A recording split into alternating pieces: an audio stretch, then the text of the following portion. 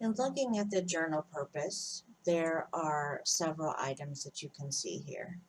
We utilize the journal to develop the student ability to critically evaluate themselves in relation to their professional practice behavior. So you'll notice, at least in my sections, when I am reading journals, I'm encouraging the students to have some depth in the self-reflection and introspection. It's also a tool to help students relate theory to practice. So there's a section in their journal that specifically asks the students to reference courses and specific learning in their courses that they have utilized in the practice setting.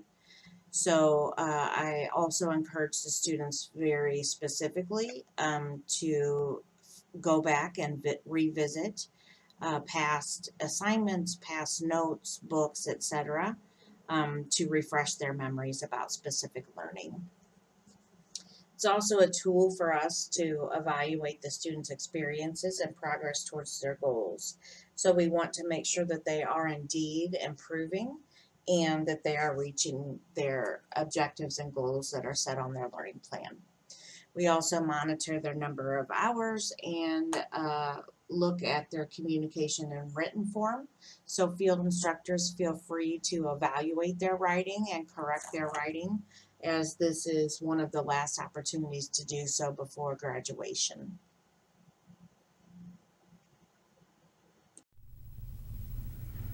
Let's talk a little bit about journals. Journals are different this semester, starting in spring of 2018. I ask that students do in every circumstance possible to complete journals during agency practicum time. I know there are some extenuating circumstances, agencies that don't have computer access, or students that are completing their practicum where they work and are limited in time. Everyone else, though, really should be completing their journals at the agency during agency practicum time. It helps the students to learn how to manage documentation and their time and priorities and flexibility, etc. And so I really want them to work that into their time.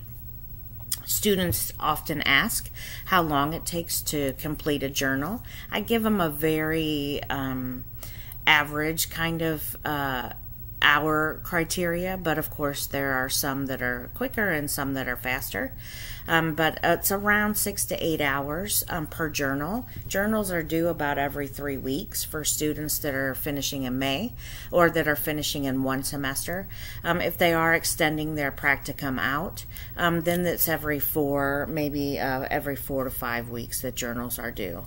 And so that should give them time, and they should be doing their journal in small amounts, small increments throughout those 3 to 5 week time periods, instead of saving up and saying, I need this full 8-hour block to do their journal, and then they're missing out on some excellent key experiences, and we don't want that to happen. So they should be fitting in their journal assignments amongst other priorities within their practicum. Journal time should definitely be a part of their recorded hours, as it is an assignment that goes along with their practicum. So this semester we have a little bit different. We always have 5 journals that are due during the semester. However, we're going to change it up just a little bit due to some student feedback and some reworking within the field committee. And so we're going to have 3 traditional journals that we always have, the same format, although we have move some things around within the journals, but still they have the same topics and the same information. It's just in a different order now. So those 3 journals will be those typical longer journals that you're used to seeing.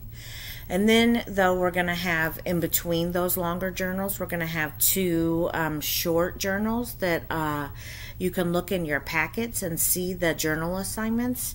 You'll see an example of an advanced clinical or PPNA journal, and you'll see a brief journal assignment. So that's the shorter one, and that asks the students to connect an experience with an actual assignment from their class. And then something new that we've added at the end of that journal is that we've asked them to discuss what's been occurring in supervision meetings. And so you can again find an example of that in your packets or from what's been sent to you via email. Hopefully that will work for everyone. I'm interested to hear some feedback from you. So if you have any feedback, just give me an email and let me know. The faculty liaison is going to set the due dates for those journals. Make sure that when you're discussing expectations at the beginning of the semester, that the student informs you of those due dates so that you can get those on your calendar and be ready for them, and know if they interfere with your time out of town or vacation, etc., so the student can get them in a little bit early. The student is going to put the journal into task stream and first ask for feedback or comments from you as the field instructor. You will be alerted by email that you have a request for comments. You can look at the journal then and go through it and provide comments. It's very important to provide comments to the students. That is what they really enjoy, and it helps them to know if they're on track or not on track. So really important to give that constructive criticism. It's not helpful for students to hear, "You did a great job on this journal." It's pretty brief and very non-specific, and they really, really want very specific feedback on these journals as much as you can. So once they request comments from you, you're going to provide those comments, which will alert the student. And then without changing the journal, the student will not change anything. The student will submit the journal, and then the faculty liaison will be able to see it and provide the final grade.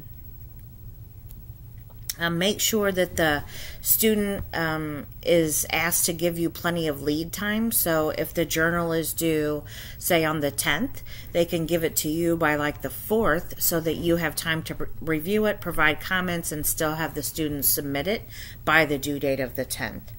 So make sure that you're asking them to give it to you with that plenty of lead time. And again, the students do not go back and change that journal after you give comments. They just submit it to the faculty liaison. Journals are an assignment just like they would be in any other class, and is therefore subject to any plagiarism, including self-plagiarism, meaning they shouldn't copy their own work from other classes or from previous journals into other assignments or other journals. Okay, we'll just go into journal content a little bit more. Since it's a little bit different than it has been in the past. So for the traditional journal, the longer 3 journals, so their first, their third, and their 5th journal will be the traditional journal. They will identify one key experience. Please have them choose one key experience. For example, they should choose one group process that they're having instead of one group over the entire semester. They are able to have more depth and write about more specific information if they target their key experience into one key experience instead of multiple key experiences. They're going to talk about what happened, what was going on in this key experience, who was there, and what they did, or what you as the field instructor did during that key experience. They're also going to look at influencing factors that contributed to this key experience, and that's broken down into a few sections depending on what type of student it is completing the journal. They're also looking at reflection and learning. We want to see that the students have some ability of self-awareness and some ability to be reflective and to be introspective and to be accurate about their self-perceptions so that they can use those tools in working with clients, any kind of client systems. Also, a section that's within the structured part of the journal is classroom connections. So they're looking at HBSE, or Human Behavior and the Social Environment courses. They're looking at policy and research courses, and they're looking at their practice courses. It's important that you talk to the students about the curriculum and about the classes that they took so you can be familiar with that and talk to the students about what learning from the classroom did they use in the cases that they're working on, or in the projects that they're working on, or with the constituencies that they're working with. So they're going to look at each of those courses. They're going to identify specific topics and information that they learned. They're going to talk about that learning so that they can demonstrate their learning to us. And then they're going to talk about how they used that learning in the key experience. So how they applied the learning from the classroom in their key experience. They're also going to look in the structured section at some values, some diversity, and some social and economic justice that occurred within the key experience. Then they get to their time and activities report. And in their time and activities report, they're going to go through their hours and give us some totals so that we can all be on the same page for their progress towards reaching their hours at midterm and at final. Please note that we tell the students that lunch hours don't count towards their hours. And so we'd appreciate the support in that, and that students shouldn't be pushing and pushing and pushing to just shove in as many hours as possible.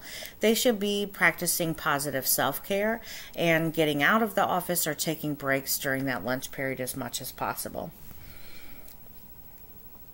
And then they give us kind of a summary of the activities that they've been doing and how those relate to the learning goals and practice behaviors. It's very important for us to see those activities, especially with second year students. We only see them once during the semester, and so we understand and keep in touch with them and know what's going on in their practicum through looking at those activities and making sure that those activities are meeting learning goals, that they're experiencing higher level of needs for the clinical and the PP&A practicums, and that they are progressing towards their learning goals. So those activities are very important to us to see. And for the newer version, which is the second and the fourth journal submissions that the students will be doing, they're going to take a connection of some assignment that they've done in a social work course and a field experience. And they're going to talk to us about what from this assignment changed how you reacted in the field experience and how it contributed to what happened in your field experience. There's an abbreviated time and attendance where it talks about, it does go through your time, of course, but then for the activities table, you don't talk about how it relates to the learning goals. They're just listing of activities and the learning goals it met with no description. It's just listing, really. And then the summary for us of what's been occurring in supervision, which we're really excited about because we haven't had that recorded in the past. So we're excited about that component. Of course, I discussed before that the students should make sure to give plenty of lead time so that you have time to make comments. We look very first to see your comments before we grade. We want to see that the student has first given it to you and has received some feedback, and then we will grade it after that. So that's why it's important to get that lead time so that the student can still get it submitted to us after you have comments and still have it submitted by the due date. There are circumstances, of course, we know you guys are very busy, and that there's going to be some times that you just aren't able to get to it because there's emergencies or whatever. And of course, we're flexible with that. If you could just drop us an email and let the faculty liaison know that, oops, I've had some things going on, so I'm going to be late with the journal. The student had it on time. And we can also see when the student requested comments from you. Now, if the student requests comments from you a day before it's due, then I'm going to tell the student that it is late and that student needs to be submitting it to you prior to that. So talk to the student about how long of lead time you need to realistically get that in on time.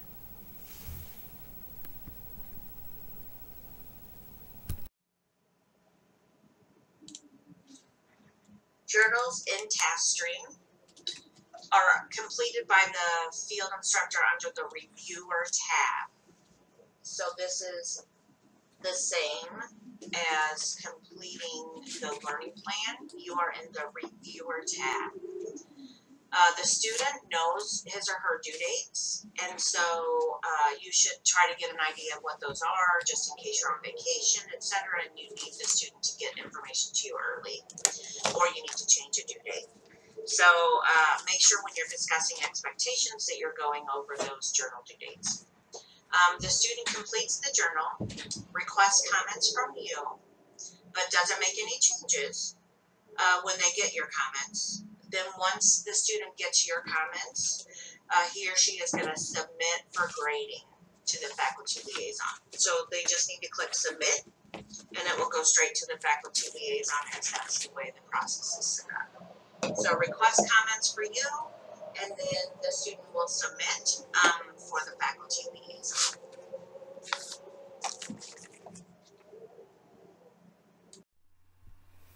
Okay, let's discuss midterm and final evaluations. Your faculty liaison is going to make a site visit for midterms, and that's for all students for first years and second years, or 7971 and 8971. We do not come for a final visit, as I stated before, so the student is responsible for completing all of the documentation by the date you see there on your slide. The midterm should be finished prior to the site visit at midterm. The student will initiate the evaluation process and complete his or her own Likert scale self-evaluation form. And then once that's done, then the field instructor will have an evaluate button pop up on that grid. So the grid that the field instructor will see at this time is on the evaluation tab. So if you'll recall, prior to this, we have always been in the reviewer tab. In the reviewer tab, you've looked at journals and you've looked at the learning plan, and you write out comments in reply. This is the evaluation tab because you're actually needing to evaluate the student's performance. And so you, on that front page, when you log in, you'll need to always click the evaluation tab if you're doing anything with the midterm or the final. And you won't be able to see their evaluation unless you're on that evaluation tab. So once you click onto the evaluation tab and the student has filled out his or her self-evaluation, you'll see a green tab that says evaluate now. I'm not sure it's green. It changes colors every time they update the web. So the software. So don't quote me on the green. But there's an evaluate tab. You'll click that, and then you'll have your blank form pop up on one side, and you'll have the student's completed self-evaluation pop up on the other side. To have this happen, you need to make sure you do not have your pop-up blockers on in order for you to see both at the same time. And again, you'll have to be on that evaluation tab. Here, the process is the same for the final evaluations, and you can see those due dates here. When you're completing evaluations, remember, it's not a reflection of your relationship with the student and if that's going good or bad. It's about the student's performance in field across all of the situations that have been occurring in field all of the opportunities and activities. Typically, we ask our field instructors to leave room for growth, so not everyone should be scoring the highest possible score at midterm, because even we are not performing at the highest possible level all the time in every single function. And so please be critical about that, but also share your philosophy about evaluations with your student. Some students tend to get higher scores because that's the philosophy of the field instructor, and then when other students get low scores, they begin to think that they have performed poorly in some way. We do not grade based on what you score them. As long as they're reaching competencies and moving forward as expected, then they're good to go. But please share that philosophy with the students so that they have an accurate picture of their performance. And it also, as we've talked about previously, evaluations should not be a surprise. You should be talking about evaluations during each and every weekly supervision so that you can talk to the student about performance, looking at the learning plan to see where the student needs more experience in order to perform better, and where the student is already doing well and can begin to have less time spent in those areas. So again, evaluations should never be a surprise as you're reviewing them routinely.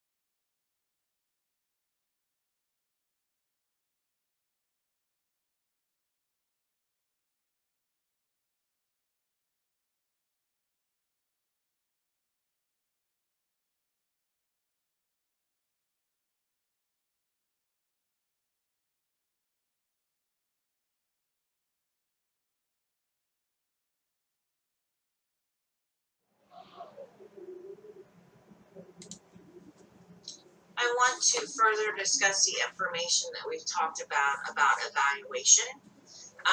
And again, deficient performance is a pattern, and so the student is made aware of performance issues immediately when they occur, or at least weekly. You should be reviewing those performance issues. I recommend that you document this. If there are any concerns, that you document those via email to the liaison and or keep a record that you share with the student and have the student sign. So essentially, if there are performance issues, you're developing a little bit of a contract or that action plan to figure out how to rectify those issues or to improve upon the concerned area.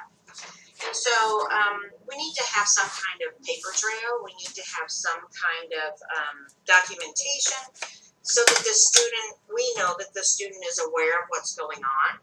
And when you get to the formal midterm, you can present that information and say, we've talked about this multiple times because I have this documented here and here's what we went over, so you already know about these things.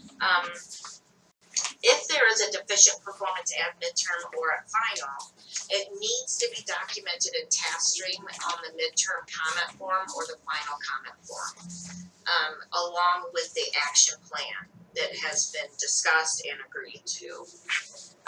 If the student earns a U in midterm, the comments should reflect that and discuss specific bullet points that outline the requirements that the student must meet to progress to an S. And so if the student earns a U, if the student is performing poorly and has done so throughout the semester, that needs to be reflected on the midterm with a U. And along with that U in the comments goes along the action plan or the bullet points of what the student is going to do to earn an S by the end of the semester. And we talked about that a little bit before. So an example would be the student, let me think of a good one. The student is having trouble completing an assessment independently. And so this would be more for a first year student.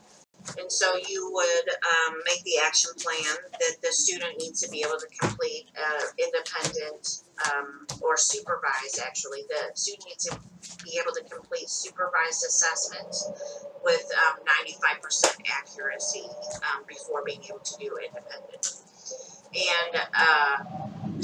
And the action plan, the bullet points then would be that the student is going to observe, however many, 8 assessments, full assessments completed by field instructor or co-workers.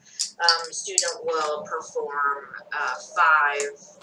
5 supervised assessments prior to beginning independent assessments. And so you can make those kind of bullet points of what the student will need to do to be able to go back and try to work at this goal again, and what that will look like when when that goal is now successful, when that objective is now successful. So be sure that you are documenting this either in your own personal form of documentation, via email, and for sure formally at midterm and final if there are significant concerns. That way everyone's aware of issues prior to the formal midterm and final, and nothing should be surprising. The student always has the option at midterm and at final and in other ways to be able to provide their comments about the grades and the evaluation process. And so they are going to do that on the midterm signature page and on the final signature page, where they're able to put their comments and their response to the evaluations. So that was just a little review of kind of how you create that paper trail to make sure that we have good documentation throughout if the student is having issues or concerns. Again, that happens with a very limited number of students, but I just want to make sure everyone is aware of all of those same things so that you can all document in the same way and have those same expectations. Of course, your liaison is always available to you to discuss any of these issues and to help you through this process. So you can always just give them an email, let them know what's going on, and ask you how to proceed. I really appreciate everyone going through this online orientation. I think it's hugely important for the quality of our field instruction for everyone to watch the orientation, which is why the field committee has required that. Most schools have a requirement that field instructors go through this orientation. Ours is shorter than most, but it does give you the specifics and again kind of orients you to the fact that you're now in the teacher role and not necessarily in the practitioner role or the administrative role that you're currently in at your place of business. And so orienting you to that and expectations of the practicum and student expectations to kind of let you know where to go and how to be in that teacher role. And so if you have any questions about any of that, let us know. But again, I appreciate you going through this. My email again is CARYS as in Sam at MISSOURI.edu. And so you can always contact me if you have any needs or anything. But the typical first line of contact for you is the faculty liaison to your student. And the student has that information and will share that with you when he or she begins. Thank you so much. Have a great spring and have a great semester with your student. Thank you.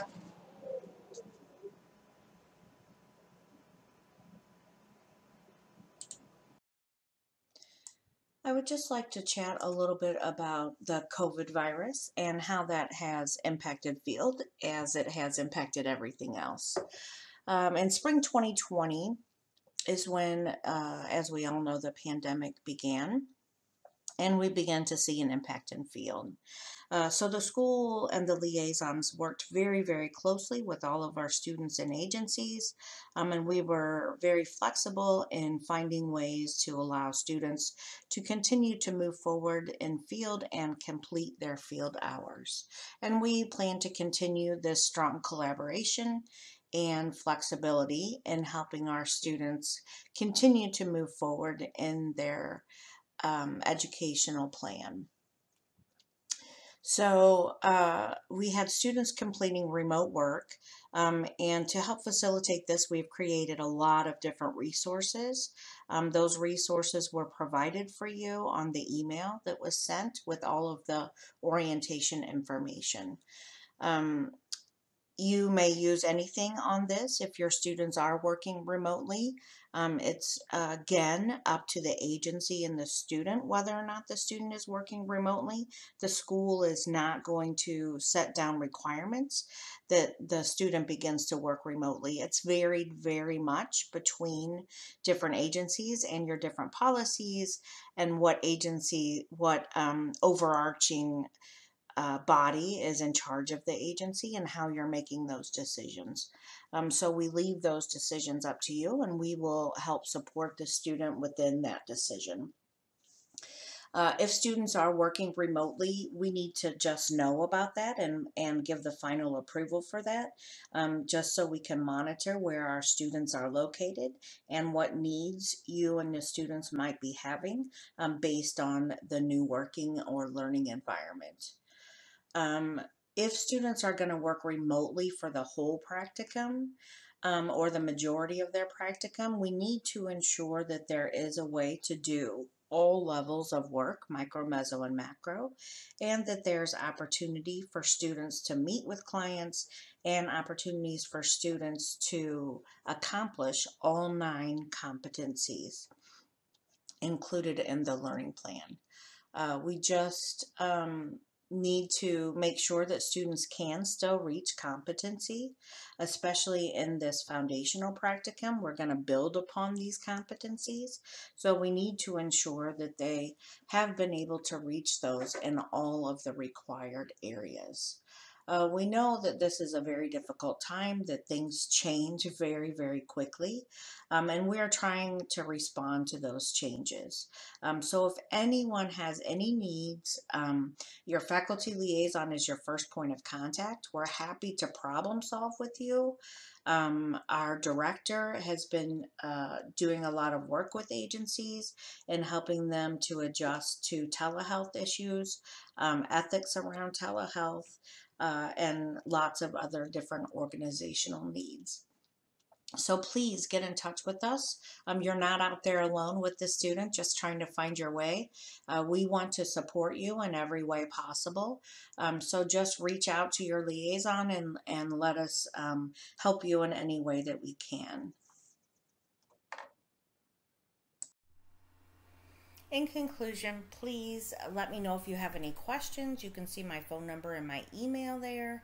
I'm happy to try to answer those as best I can before practicum begins or throughout practicum. You will also have a faculty liaison for each of the students that can be your first point of contact should you have any questions that arise in the middle of practicum. I really just want to thank everybody so much for sticking with me throughout this orientation and completing that. Hopefully you won't have to do it now for a little bit of time since you've just taken it for a couple years. And just really thank you for your time and expertise and willingness to share your wisdom with our students and facilitate their growth. Please don't forget to complete the quiz to demonstrate your knowledge and let us know that you have completed your orientation and you're ready to move forward as a field instructor. Thank you so much. Good luck this semester and let me know if you need anything.